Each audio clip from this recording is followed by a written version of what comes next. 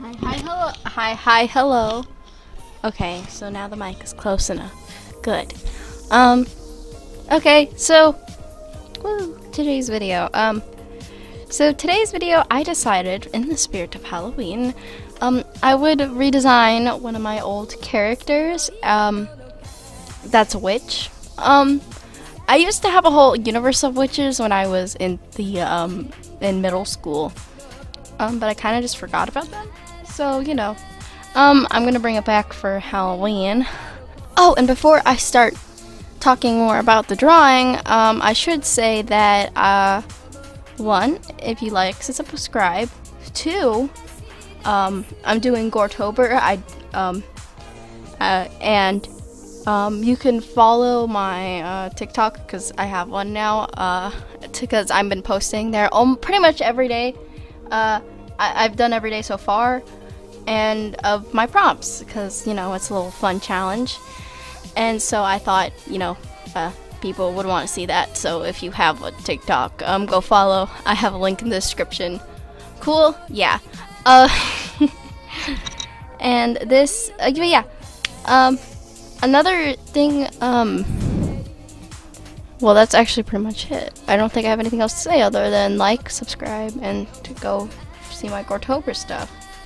But yeah. For the drawings, I like to do my my base sketch in black. I don't know.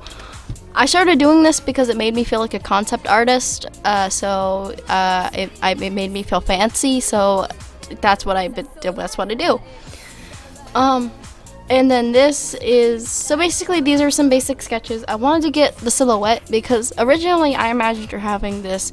She's a more feisty character because I remember her name was Clover because of her like green hair, or it's more like a cyan, but I was supposed to be like a teal.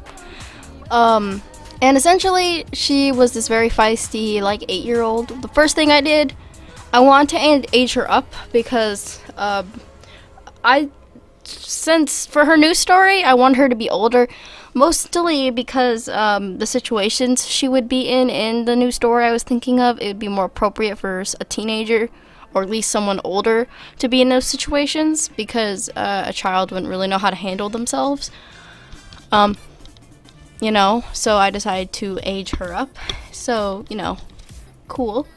And I wanted her dress. I don't know how to really I won't even say I do know how, but I didn't really know how to draw fluffy dresses back then, so it was just, a normal dress where it wasn't fluffy. But for this, I decided, well, it's gonna be a fluffy dress, like, it's gonna, like, poof out, and it's gonna have, like, a bunch of, like, layers under it to where, like, if you see the underside of it, it just kind of looks like a pit of, like, fabrics, you know? You know the kind of dresses I'm talking about.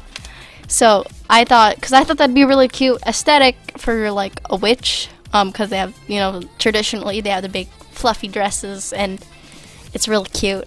But yeah. I also wanted to talk about the other character you saw.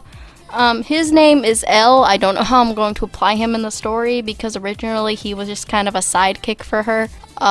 So I'll probably make another video, maybe like a bonus video, this week, redesigning him. Yeah, because I think I do need to redesign him, and I might repurpose his character and make him different, like really different. Yes, and and another thing I should talk about. You don't see the cat yet, but the cat, you can see the silhouette of like the rough sketch of the cat, which, I end up flipping it around, so yeah. The cat, originally, his name was Mr. Midnight until in the ye old year of 2021, I realized A, that was super basic, and B, that was in Frambeau, and I was like, oh god, I don't, copyright? What's copyright? So I decided to, essentially, change the cat's name to Mr. Lemon, because, he has a yellow eye, and it's really big and wide and it looks like a lemon. It's not that deep. So, yeah. What else should I talk about? Well, I'll talk about the world that they were originally in, because, I think that needs some explanation. So, in the world that they are in, it's kind of like Harry Potter, not Harry Potter, but it's like there's a magical world and there's a non-magical world, and they don't really interact with each other. But I realized I didn't like that, so I decided, you know what? We're gonna make it to where it's more like a D&D sort of world, or a sort of, well, not D&D, but like basically let me explain the world, because there are multiple stories in this world. Most of it has been 10,000 years since the year, since last year's civilization as we know it has collapsed.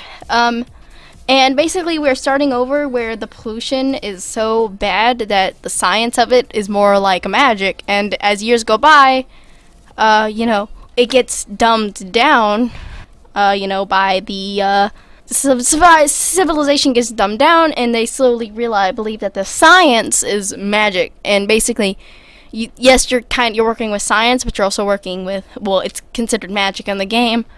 So like, and some people, because of the pollution of these dumbed down people, will have magical abilities, will be part animal, which will create your other races, will have like blue skin, which will also create other races, fun stuff. So she is a witch in this world, which basically means she has the ability to control magic, or you know what I mean.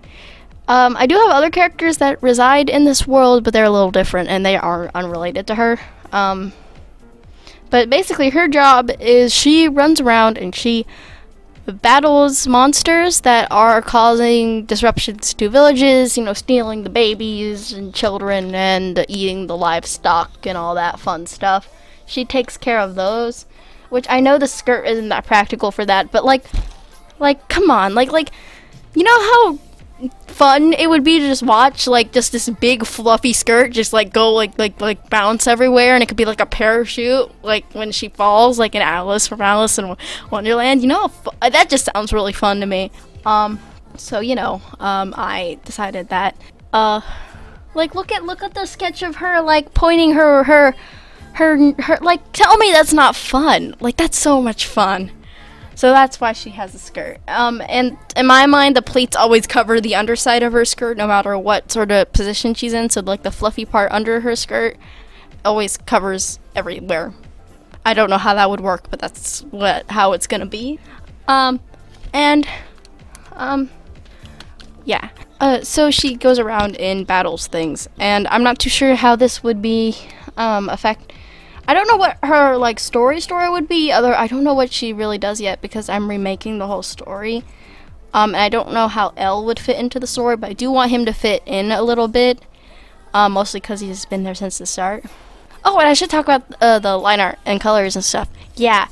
Okay, so for the line art and colors, basically I decided that I was only gonna do flats, because this is kind of like a ref sheet for me for any future drawings I want to make. So, that's fun, cool, fresh. So, I also didn't involve the broomstick because in my mind, I think yes, there'd be broomsticks, but I don't think she would use them all the time.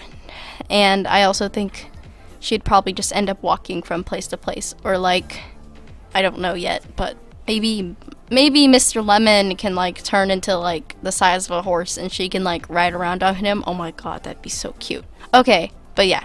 Another thing I should say, Mr. Midnight and her, I know I'm at the color, I'm around the color part, and I should say that I know I'm not at the eyes yet, but so she has heterochromia of one pink eye and one yellow eye.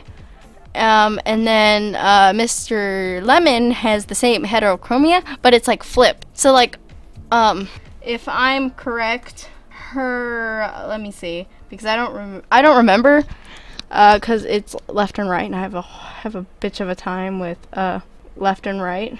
So her left eye is yellow and her right eye is pink, and then Mr. Lemon, his left eye is pink and his right eye is yellow. I don't want to say what this means for the plot. So, you know, I'm gonna hush hush about that, but I do know that is a big thing in the plot. And yeah, this is pretty much the end. I don't know really what else to say, other than I had a really fun time drawing this, and if you liked this, subscribe if you saw me shilling at the beginning.